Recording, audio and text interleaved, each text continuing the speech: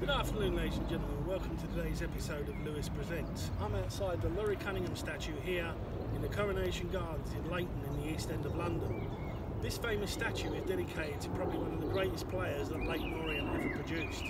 Laurie Cunningham was born on the 8th of March 1956 in Archway in North London. As a schoolboy, he showed great promise and was with Arsenal.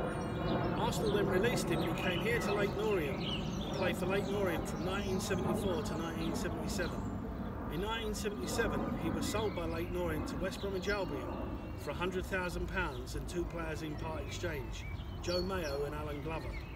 And then he played for 2 years at West Bromwich Albion, and West Bromwich Albion sold him to Real Madrid for a fee of £950,000. Laurie Cunningham was to play for Real Madrid for the next 4 years, but his career was blighted by injury. He only made 44 appearances in that 4-year period that he was at Real Madrid.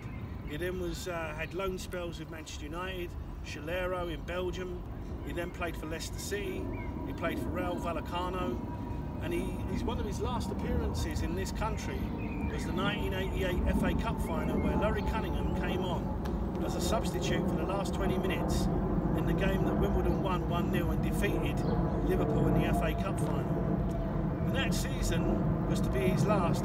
In the 1988-89 season, Laurie Cunningham played for a second division team called Rayo Vallecano.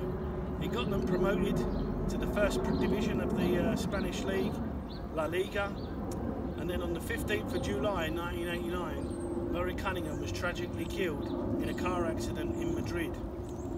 Although his time at Leyton Orient was very brief, he's never been forgotten here. Down on Brisbane Road there's a court named after him called Cunningham Court. There's also a plaque there, and just over 2 years ago, November in 2017, this statue was erected to the famous Laurie Cunningham.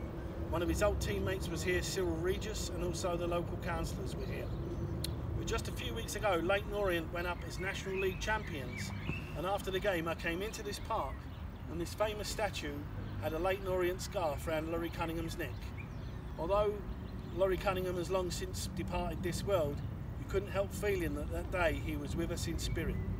So I hope you enjoyed today's episode of Lewis Presents. It was entitled Laurie Cunningham, Gone but Not Forgotten. Thanks for watching.